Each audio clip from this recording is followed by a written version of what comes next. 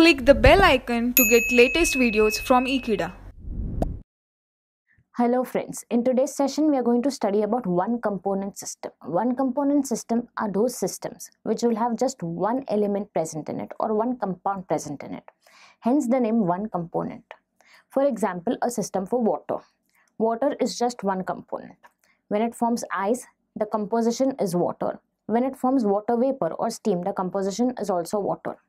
We'll study about such systems in this session.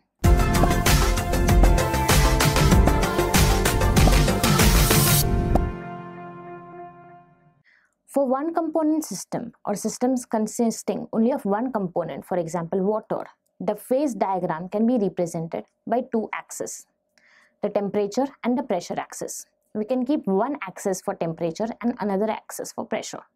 For example, if we keep the x-axis or the horizontal axis for temperature, then the y-axis, the vertical axis, will be for pressure, and it will be temperature versus pressure axis. If something changes in the temperature, the state might change over here.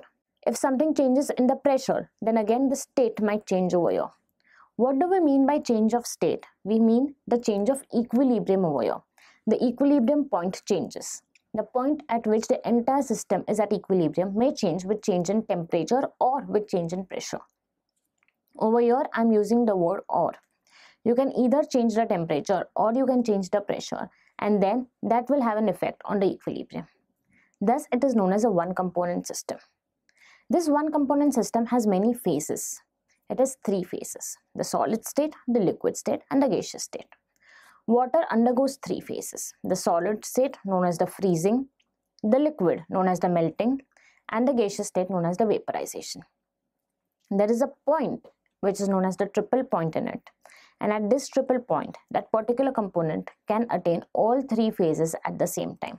That particular temperature and that particular pressure has been marked on the phase diagram, and that is known as the triple point of that one component system. This triple point of the system is known as a zero variant point. What do we mean by zero variant point? Neither the temperature, nor the pressure, nor the concentration, nothing should be changed at this point. If something changes slightly, then the entire triple point will be lost. The system will not stay in all the 3 points or all the 3 phases together. And that is the reason why that particular point is known as a zero variant point of the system. So here in today's session, we studied about the one component system. We studied what exactly is one component system, the temperature and the pressure, how can temperature and pressure affect the equilibrium points of the one component system. We also studied another important thing, that is the triple point, and how triple point is zero variant and nothing can affect it. Thank you so much for watching this video. Stay tuned to Ekeeda and subscribe to Ekeeda.